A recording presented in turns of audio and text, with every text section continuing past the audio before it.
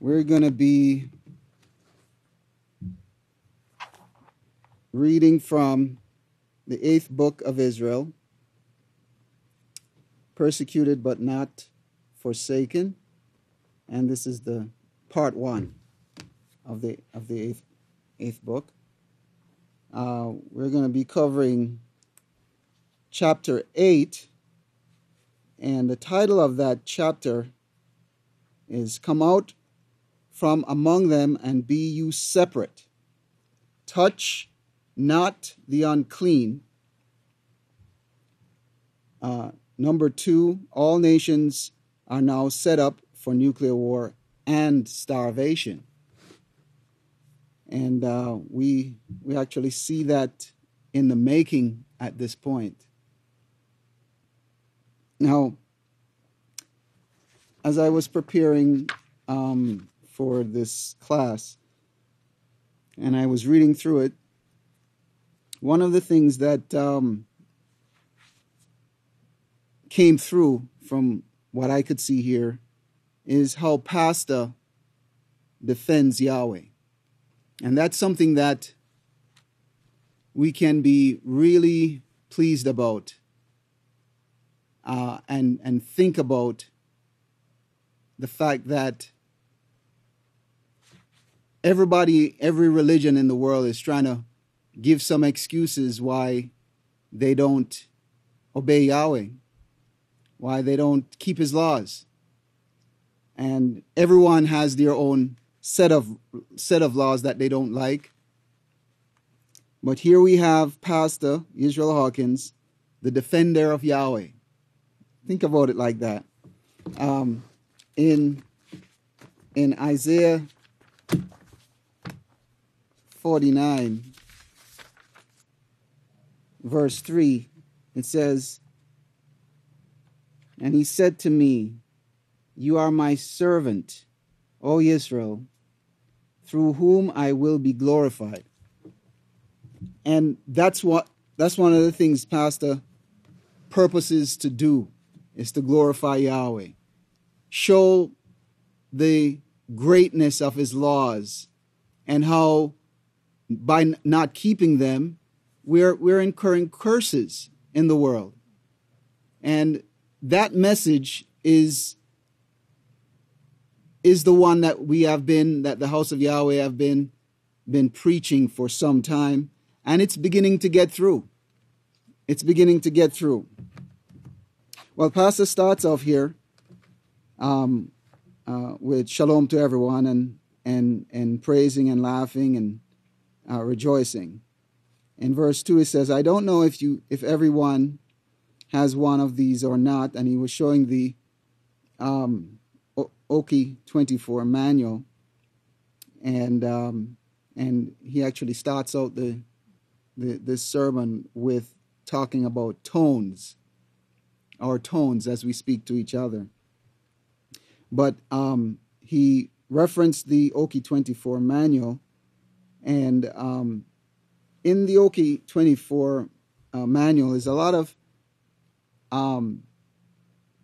teaching that we can use to discipline children into a certain spirit, okay, of serving and of being respectful.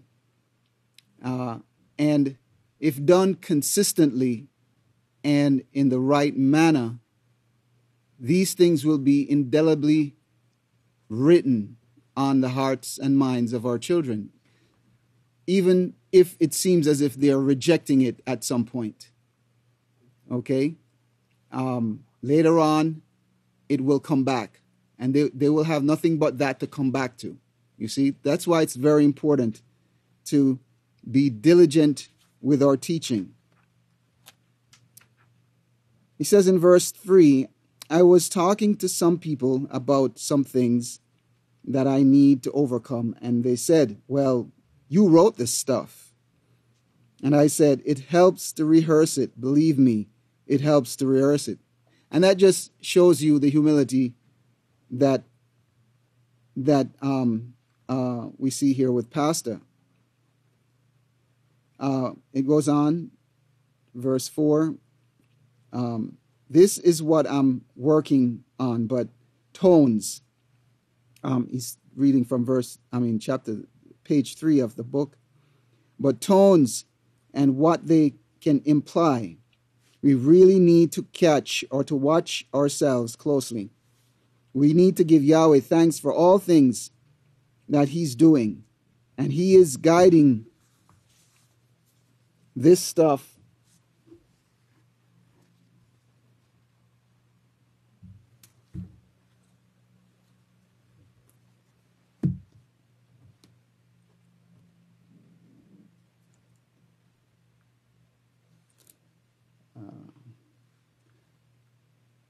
that's interesting.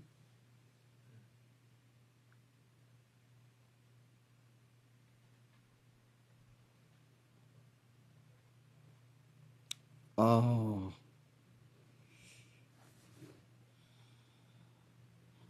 Book 8. Part 1. Book 8, Part 1. Let's see. I think I...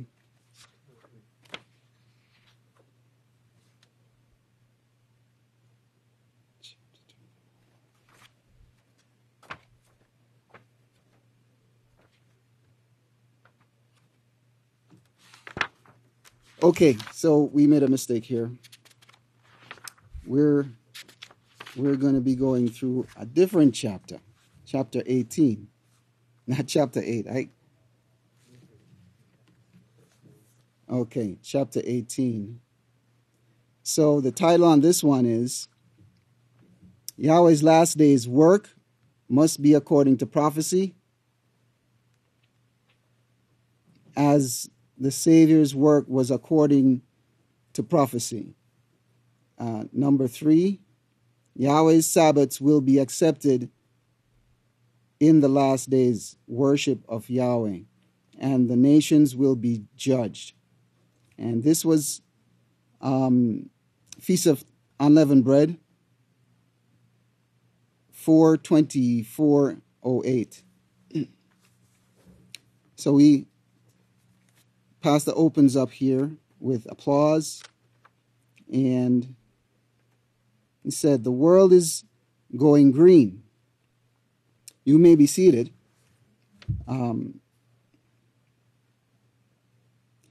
Verse 2, I was told to tell you that you need this book. And the book is what the feast means to you. This was the original, I think. It was my first booklet.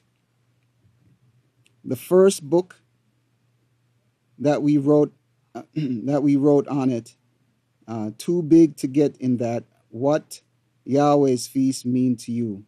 Now it says this is friendly. Now it says this is friendly for children up to 7 years old. I guess it becomes unfriendly. Well, you know what he's saying. Each paragraph is written in a pleasant rhythm format, or grasp the to grasp the attention of our young readers, and to help them better understand the message. So you can actually read this to your children, or let them read themselves, and they'll understand it faster than the earlier versions. It was very simplified back then. I still am. I'm still an Okie and very simplified, okay? Now, one of the things about the feast days that is so interesting, and oftentimes I think about Christians, right?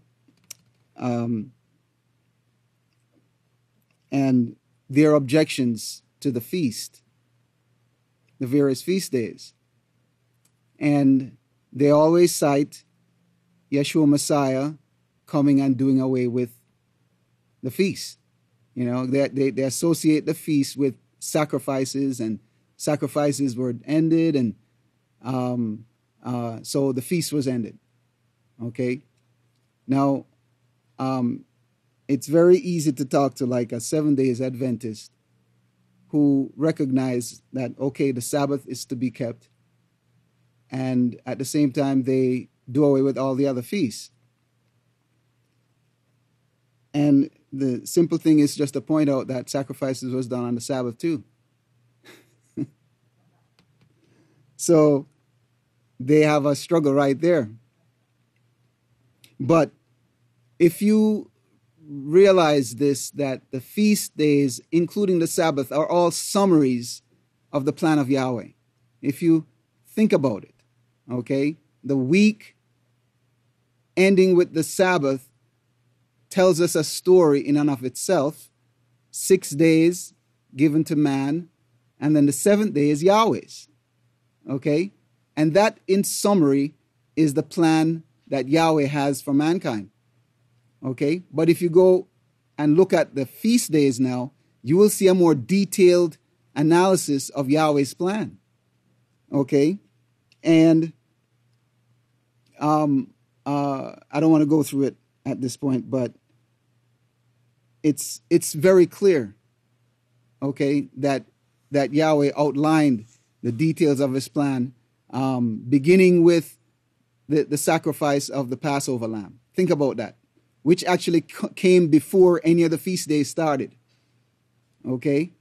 And since the feast days have this message in it, have the, demonstrates the plan of Yahweh, well, what they're doing is eliminating the plans of Yahweh. You see? And just to think about it, the Feast of Unleavened Bread, think about this. Has it been fully fulfilled yet? Would you say the Feast of Unleavened Bread has been fully fulfilled? No, you can't say it. Okay? At the end of Yahweh's plan, it will be fully fulfilled because sin will be removed. Well, in verse 4 here, it says, I don't want to read any articles today. I want to get right into this, where we left off yesterday.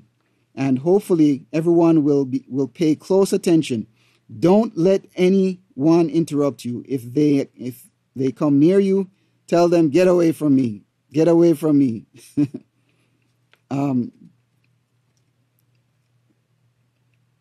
So hold up your hand. I'll stop, and we'll run them off. You can be turning back over to Matthew 12. There's a lot on the news about the food now, food rationing. I don't know if we could still get in another order from Walton's, but we might try that. They have a lot of stuff, and it's already packed in buckets, and you can store it in your bathroom or whatever. That might not be the best place after thinking about it. Okay, on Matthew 12 now. And we notice that he tells us not to make this known. Now I'll read you the corrected version for this. The way the world authorities say that it must be translated today, maybe tomorrow, but he warned them in verse 16, warned them not to make this, it's not a hymn, even though they translated it that way, it's actually this, not make this known. And the rest of that sentence, verse 17, that it would be fulfilled. Not to make it known, so that this could be fulfilled. What was spoken through Isaiah the prophet. And then he gives you something there that's translated wrong, and they took out some words. They actually took out Abel out of that and some names. They actually took out some names out of that sentence. But we have the history on it, and we also have the correct translation on it, according to the world's authoritative books. But notice, it's not to make it known, not to make it known. What known? Well, verse 18 shows you, see the last part. Verse 18. He will bring forth judgment to the Gentiles. And of course, this has never been done. Yeshua didn't bring forth that judgment in his time period. Now, he's bringing it forth now under his or the last established House of Yahweh. This is important to understand. And it's amazing that we can understand these things here in the House of Yahweh. And it's just like it will take probably a full year of explain this to somebody. But it shouldn't be so difficult. But what does that have to do with keeping the Sabbath? Because all of this has to do with keeping the Sabbath. As you notice, the whole subject is about the Sabbath. The Sabbath over here, and Yeshua was telling the Pharisees that, he was trying to show them, trying to teach them the Sabbath, trying to teach them to read and pay attention to what the prophets had spoken. And this is what we do here today as well. What the prophets have spoken. Let's go back to understand this. Let's go back to Exodus 20, and the subject here is the Sabbath. Exodus 20, verse 20. He said, Moshe said to the people, "Do not fear, for Yahweh has come to test you." And in the chapter 8 that I was reading from before, he was saying to be thankful for the things that Yahweh provide. And I wanted to make a comment at that point. Even the test is something that we have to thank Father Yahweh for. You see? Because I think about Matthew 25, the wise and the foolish virgins. And if you notice, at a certain point, it says that the foolish virgins had to go out to buy some more oil. And when you think about going to school, when you're going to college, they have tests set up for you throughout the year and throughout the 4 years that you'll be in college. And those tests have been set up to establish whether or not you know what you're supposed to know. And they cost something. You see? So these are not things to brush aside or try to, deal with them outside the law. So, continuing here, it says, well, that word test there, it actually means to judge. To put tests in front of you, put his laws in front of you, and actually judge to see if you would keep them. And situations also. In verse 13, to test and prove you, so that the reverence of Yahweh will be with you, so that you do not commit sin. And if the reverence of Yahweh is with you, with me, you'll hate sin. So the things that he's giving his people here is a teaching them the laws so they can turn from sin. But he's judging them. He's judging them and proving whether they actually are turning from sin, be turning over to Deuteronomy 12, whether they will keep the laws or not. And of course, that is true with each generation. Book 2 teaches the same thing, that we must be proven, that we must prove ourselves to Yahweh, that we must repent, be converted, so our sins will be blotted out. That's how it works. And of course, you can repent with your mouth or express repentance with your mouth, but Yahweh judges the heart. And he says, people draw near to me with their mouth, but their hearts are far from me. And we read yesterday where he actually judges the secret things of our heart, things that we don't want to acknowledge.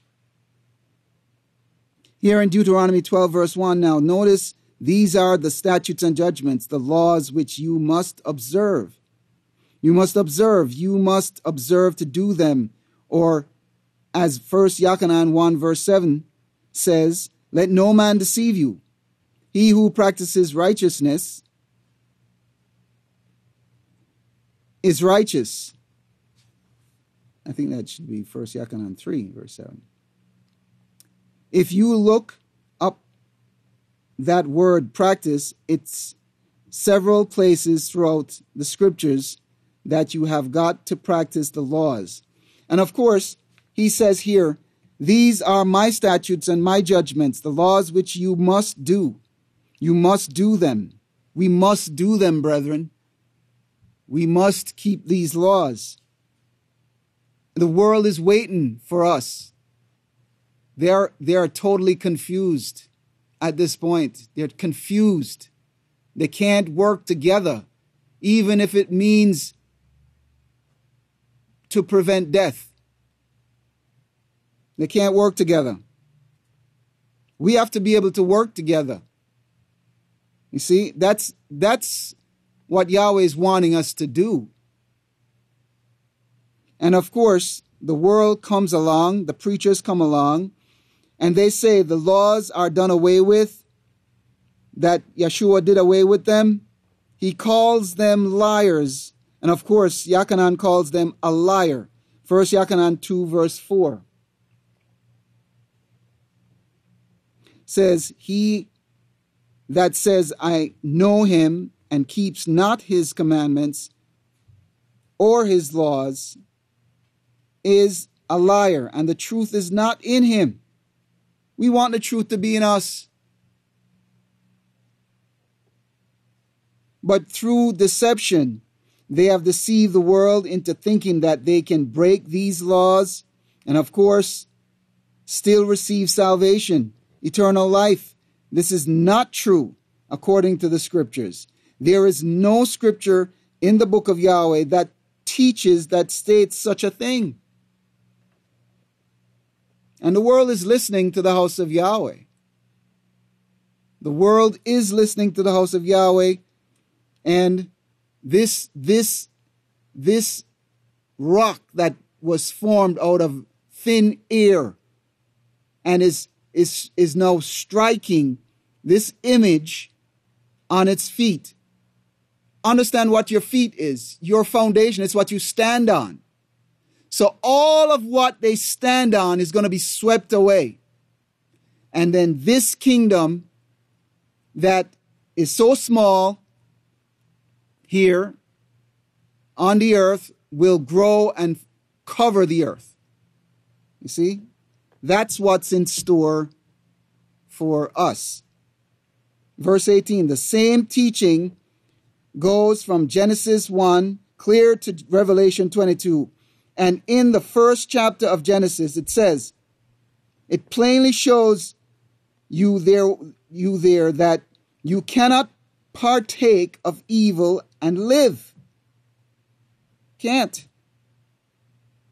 Revelation 22, the last chapter in your Bible, the last chapter of Revelation says, you cannot partake of evil and live.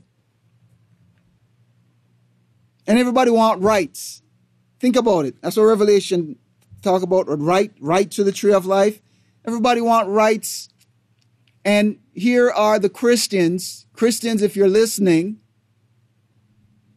you are making a big deal about this, the destruction of the Constitution. But what did you do with Yahweh's laws? You're claiming that they were destroyed. Think about it. The laws of Yahweh are way more important than the Constitution. Is Yahweh going to give up on his laws?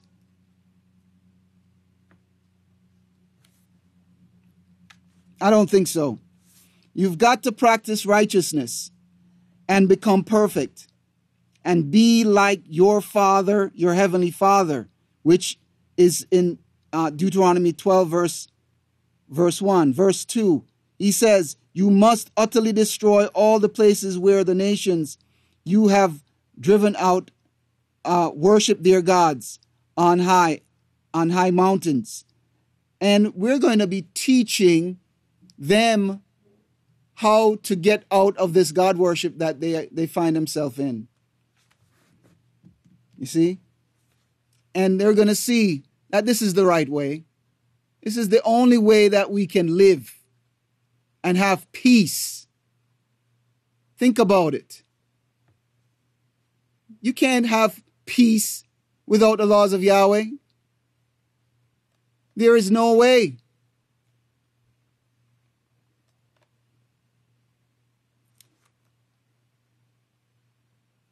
So it says, you must utterly destroy, well, I think I read that. That is the lifted up places on the hills and under every spreading tree. Well, of course, that's what Yahweh's kingdom will do eventually, is wipe out God worship. See? And the Christians don't understand. They think they are actually worshiping Yahweh when they worship God. It's not so, my friends. It's not so. Think about it. Well, I think that's all the time I have. So I'd like to welcome to the stage our next priest, the great Khan Bitzal.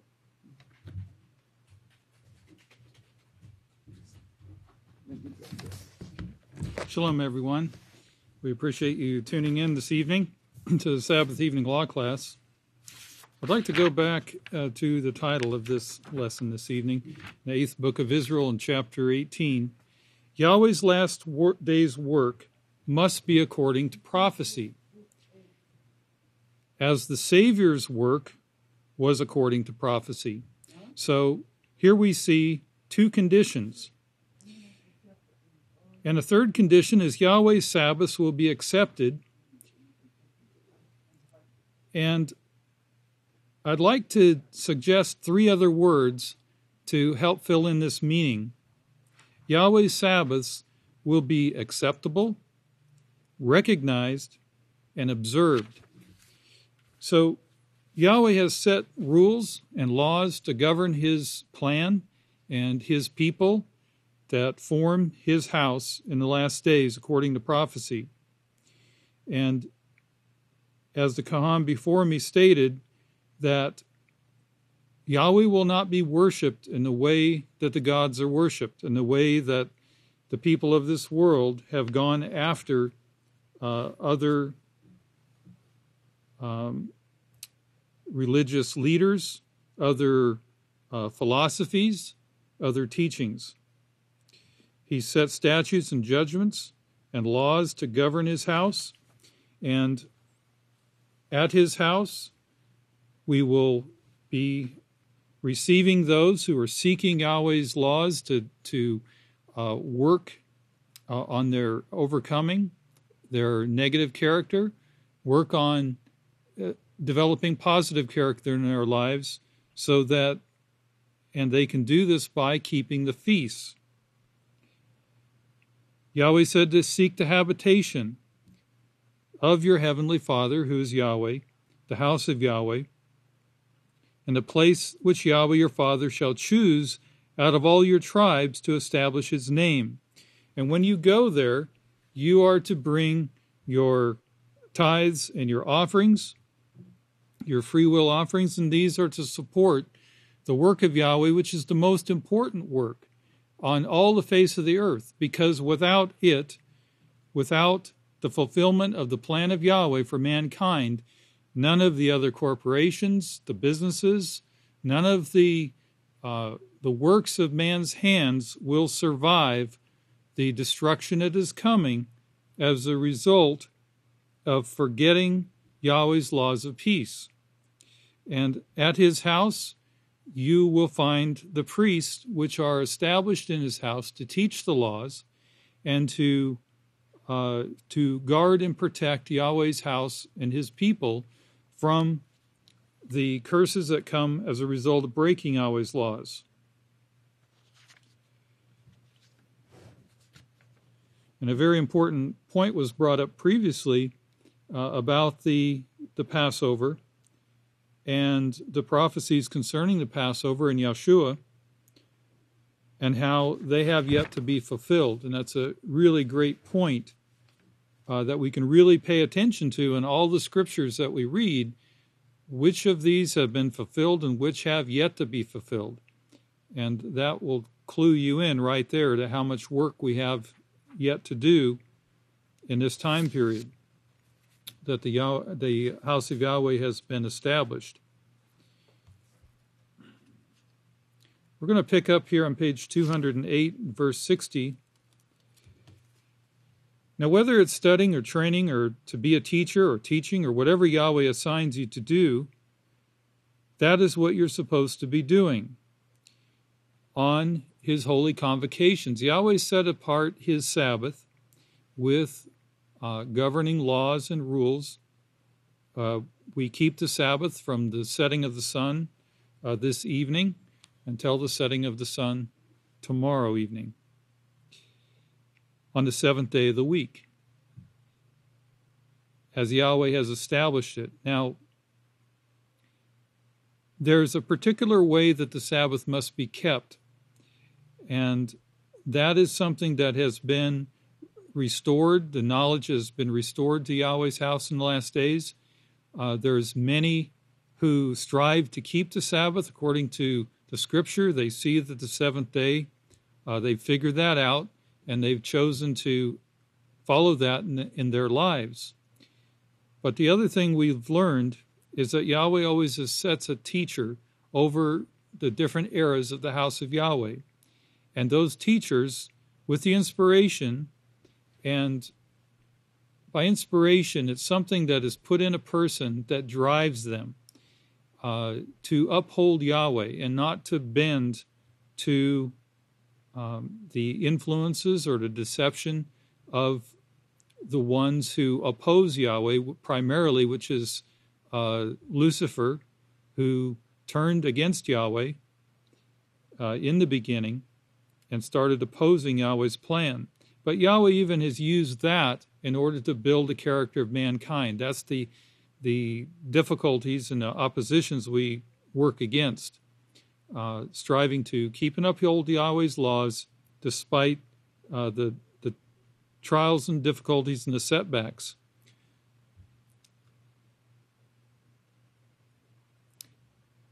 We're in Deuteronomy here, in Deuteronomy 16, and he picks up here in verse 11, bringing forth this idea of rejoicing. You shall rejoice in front of Yahweh. Now, this is coming before Yahweh on the appointments we have with Yahweh, his Sabbaths and feast days. The word rejoice is the Hebrew word in Strong's 6440, and it actually carries the idea of being in front of Yahweh or in the sanctuary. And this is why we gather at Yahweh's sanctuary. The building itself would be nothing without the people. The people are the important part. They're the ones that carry out the work that Yahweh's given us to do, of teaching this to others, those that Yahweh draws to his house and calls out at this time. So we rejoice in front of Yahweh, which is also part of the work. You soon find, if you just sit around and do nothing, it becomes kind of a distasteful way of life. But when you can be active and productive and working, and especially helping others, and helping others overcome their problems and difficulties by providing skills, providing knowledge, understanding, that's what really gives life its flavor and enjoyment. Rejoicing, they say, is the greatest medicine that there is, because it builds you up and it builds up your health. And, you know, when you're doing well, you tend to convey that to others. So this has to do with your personal interactions with others. Now, if you go around with a sarcastic look on your face and sarcastic words coming out of your mouth, you know, not only are you going to cause those around you to feel uncomfortable, but you yourself do not display your best character, your best qualities. You're teaching what Satan wants you to teach, that is to discourage and to put others down and bring destruction. And if that's what you want to do, then you'll have no part or lot with me. And here, once again, Israel is upholding Yahweh because he knows that this is what Yahweh is developing, and he's developing a perfect righteous character in mankind that he is pleased to dwell with and at peace with. We're looking forward to being a part of Yahweh's very household, his family. And as we all know today, not all families run according to peace and harmony. And when they don't, it causes a great deal of strife and harm in society. And that's not pleasing to anyone. So what we can do is to train ourselves with the instruction that Yahweh gives us, and a great one for that is the Peaceful Solution Character Education Program, which we're all practicing and learning here. And with that, we can teach others joy and gladness and convey Yahweh's joy to them and make everyone joyful around us. So here we are in front of Yahweh. And remember, Yahweh is judging us here. He's judging us from what comes forth from our heart, our true desires, what comes forth from our mouth. Because that shows and reveals, what we've been studying, what we've been practicing and working on. Yeshua said, from your words, you could be destroyed.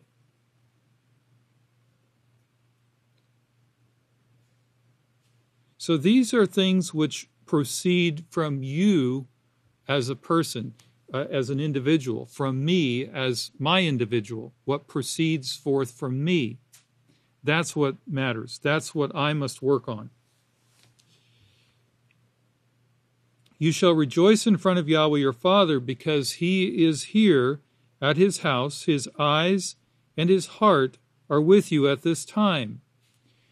Now, the words eyes and heart, they convey two qualities here. The first being the quality of his eyes, being that of observation. Yahweh observes what we do with what he has given us. It shows that he has regard, and it shows presence. In other words, Yahweh's attention is upon us. And his heart, this is the center of wisdom, understanding, And it shows Yahweh's care and, again, his regard for his house. Remember, we're a very important part of his plan, bringing peace to mankind and to the whole universe. Your son, your daughter, your manservant, and your maidservant. So we see here that even our families are being taught this standard, a standard of perfection. At the place Yahweh your Father chooses to establish his name. And where he establishes his name, that is where his authority is. That's what it means to establish his name. It is establishing his authority. It's just like when we pray in the name of Yeshua Messiah. We are praying through and by the authority that is vested in Yeshua Messiah from Yahweh. And you must remember that you were a slave in Egypt, and you must be careful to observe and do these statutes.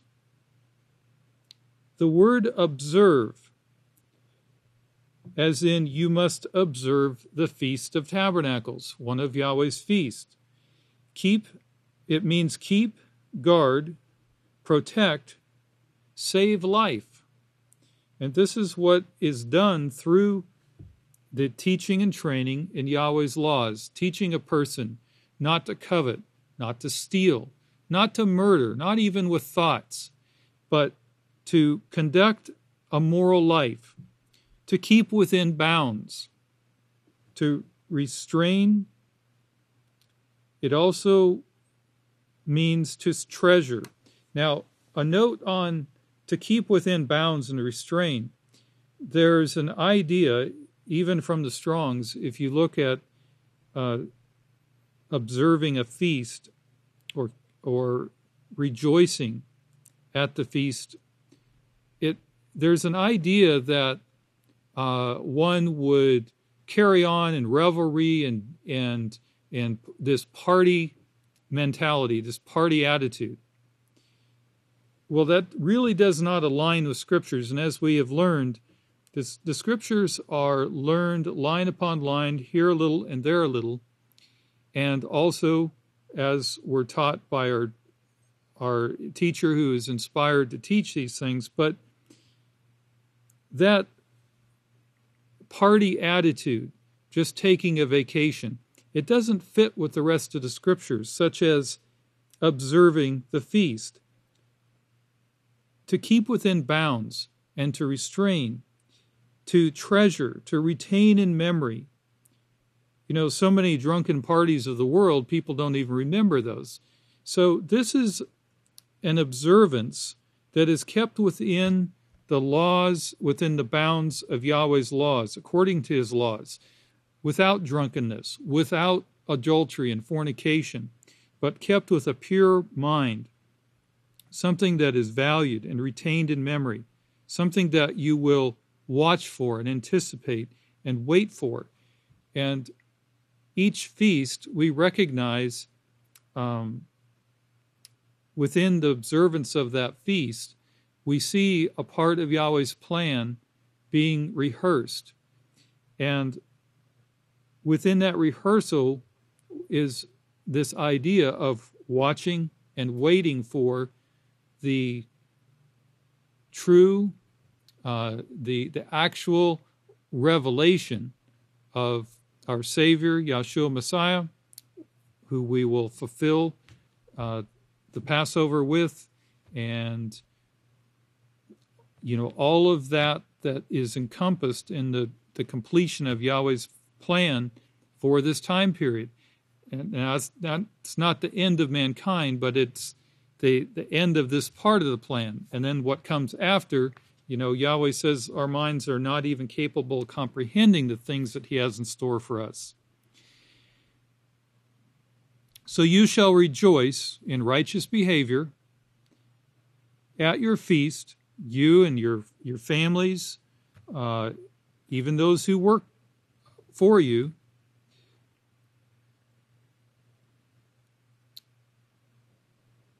In verse 15, 7 days you must keep a joyous feast.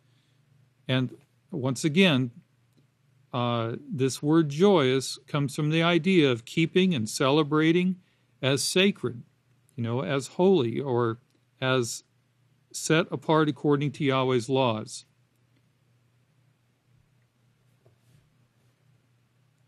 He will choose, for Yahweh your Father will bless you. That he'll choose where he chooses to place his name. That's where we keep the feast. At the house of Yahweh, Yahweh is established according to prophecy.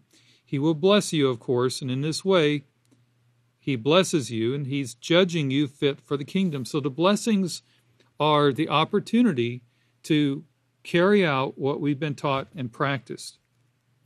A father should teach and train his children by his example. And this is what we see in our Heavenly Father Yahweh. It's what we see in the witness Israel, carrying out and conducting his life according to Yahweh's laws without sin, and being quick to repent when we make mistakes. 3 times a year, all your males will appear in front of Yahweh, and it outlines the feast here, the Feast of Unleavened Bread, the Feast of Weeks, which is coming up in about a week, and the Feast of Tabernacles. And they must not appear in front of Yahweh empty-handed. So once again, bringing forth free will offerings and tithes. You must appoint judges and officers, which we do. And you must follow justice, and only justice, so you will live. It's necessary to conduct Yahweh's feast in this manner. It's necessary to conduct our lives in this manner so that we will live. Because as we see in the world today, who has forgotten Yahweh's laws, they're left without direction, without understanding, without hope, or without a real plan to how to overcome these difficulties they're facing. And the difficulties are becoming so insurmountable and so unaffordable, so expensive, that it's bankrupting whole governments to try to deal with the result of what we would call the curse of sin, but it's the result of sins. Yeshua's work did not extend very deep in his time with his people. They kept the Sabbaths, he taught his disciples, but there was many things that they desired to know and understand that he didn't fully explain to them. He was setting up the finishing work for the last days. So there was so much more to Yeshua's work that continues here in the last days, that is coupled with or in unity with the work that Yeshua started in his time.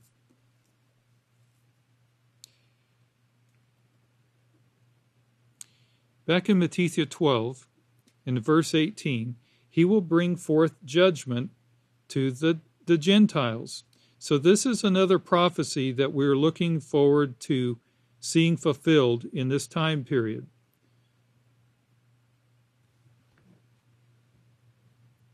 We see in Deuteronomy 12 that there's judgments and laws which we must observe. As we saw back there in verse 66, you must be careful to observe and do all these statutes. In verse 69, here in the book of Israel, 8th book of Israel, 7 days you'll keep a joyous feast where Yahweh chooses to establish his name.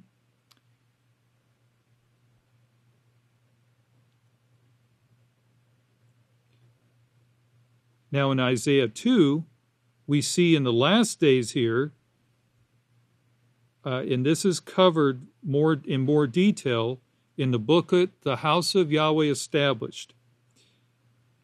It's actually a book. And in Isaiah 2, you must do it at the place Yahweh chooses. And of course, as we saw at the temple that Yahweh allowed them to build, it was also destroyed. And of course, Yeshua said, You won't be worshiping the Father here, that is in Jerusalem at that time, here much longer. And this is where Yeshua was speaking to a woman, and she was asking him some questions, and he was answering her questions. Now, she had a little bit of understanding, but she was questioning whether or not the work of Yahweh would continue in that geographical region in the future, because she had heard some things which got her to thinking that it possibly would change. And this is what Yeshua said to her: "Woman, believe me, the hour comes when you will worship the Father neither on this mountain nor in Jerusalem." Not even in Jerusalem. So this is the Savior now doing the speaking. And if you don't believe this part that he spoke here, well, you're going to get lost right here. You might as well give up your continued studies if you cannot accept even what the Savior says.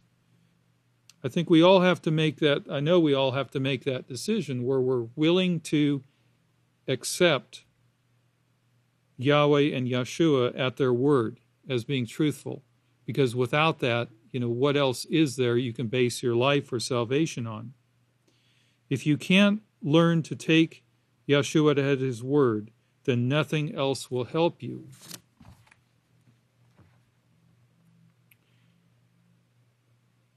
And once again, it's through diligent study of the laws and the prophecies that we come to recognize the validity and the factual existence of Yahweh.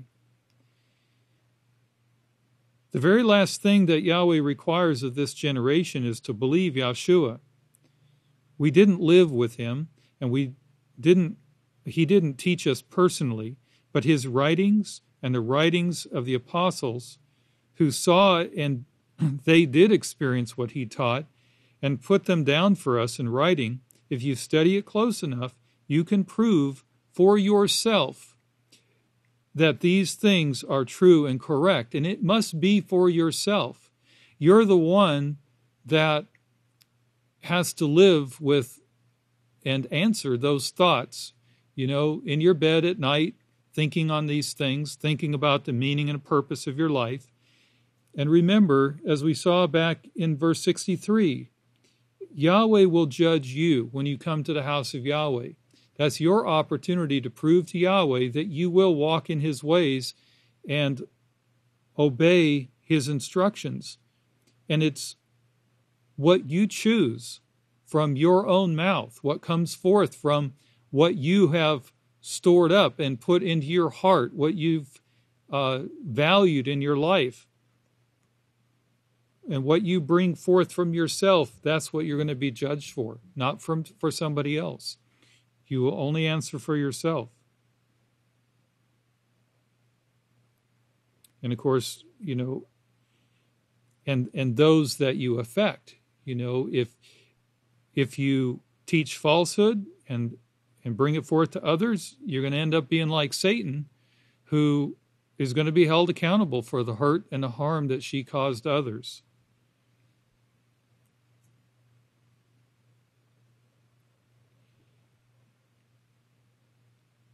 And one of the benefits of these classes is that, we break down these details, at least for the teacher. The delivery is challenging, because we have time constraints.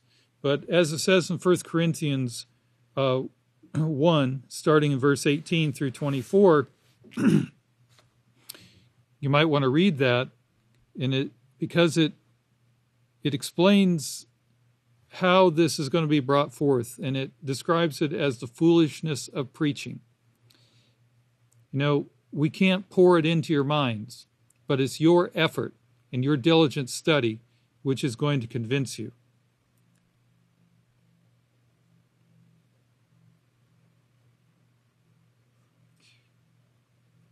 among some out there, there's talk that, or a question, is Israel Hawkins a false prophet?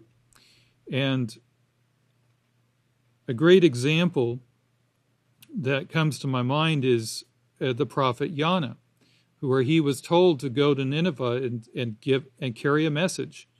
And you can read of that in chapter 3 and verse 9 of Yonah,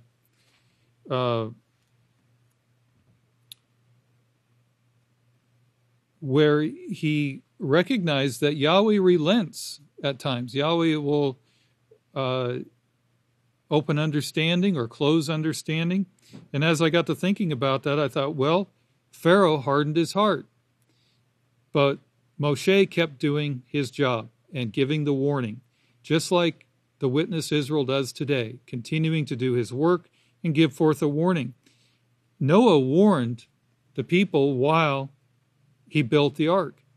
And I thought, I'm not surprised during the building of the ark, whenever a thunderstorm rolled in and it started raining heavy, he probably said to his workers, we got to hurry up and get this thing built. And as the time approached the completion, he probably was telling the people, this might be it, this storm. But we see that it is Yahweh's plan and it's in Yahweh's time. And that is distinct. The fulfillment of a prophecy is distinct from the warning that comes before, because Yahweh grants his people the opportunity to repent of their ways and turn to him and receive of his protection. Yahweh is not a vengeful being. He's not out to cause harm and destruction, to kill people off.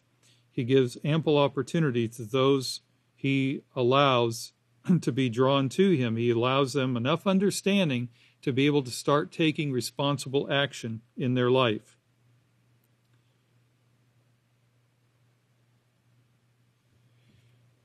Here in verse 92, Isaiah 28:10, he talks about precept upon precept. So to bring this lesson to a conclusion, we see that the people of Yahweh in former times went through a period of captivity where they forgot Yahweh. And they were turned to the traditional laws of the Talmud, and they forgot the name of Yahweh, even forgetting their language, their culture, and so forth. And then eventually the House of Yahweh was completely wiped out and unheard of since the time of Yeshua, so nearly 2,000 years.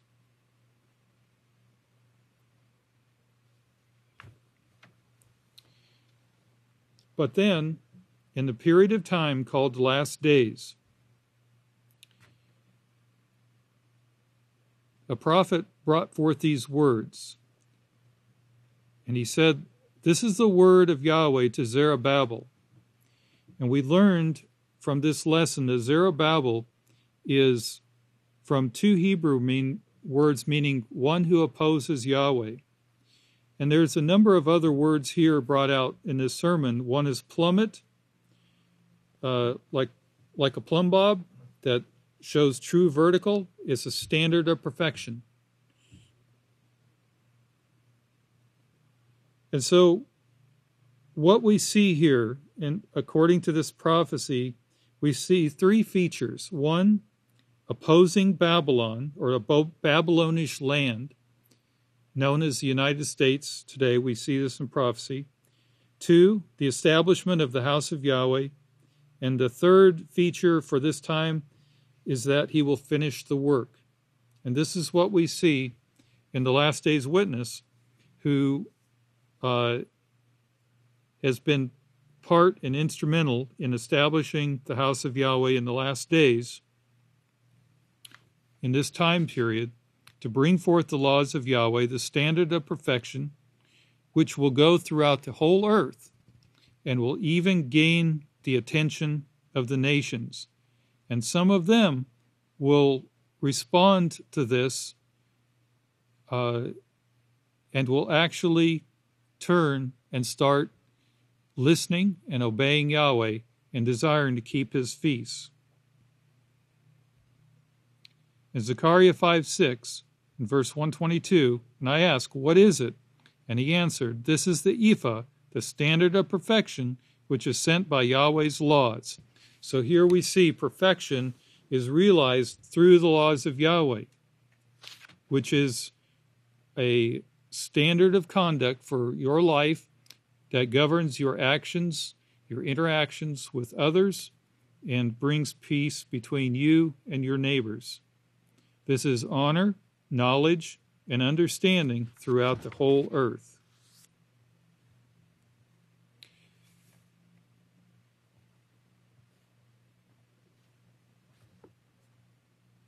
And this is how the house of Yahweh is set apart from the nations. And this is where judgment begins. 1 Kepha 4:17. And so now, it is going to get worse. We're already seeing the signs of trouble and famine increasing. But here recently with this plague, it's starting to quiet down a bit. It's starting to give people a little breathing room, but it's not time to rest or to slack off, because a worse thing is coming, because we still do not have repentance. And that's the result of breaking Yahweh's laws. A worse thing comes upon you. But we're going to be ready for it and prepared to work through this time period, continuing to preach his message and turn hearts to Yahweh, those who will hear and receive this message. Yahweh bless your understanding. We're now going to conclude this class, and Yahweh bless your Sabbath. Our great and awesome name, Father, whose name is Yahweh, this is Kohan Betzalel coming before you as a seed of the witness Israel through a high priest, Yahshua Messiah. We thank you and bless you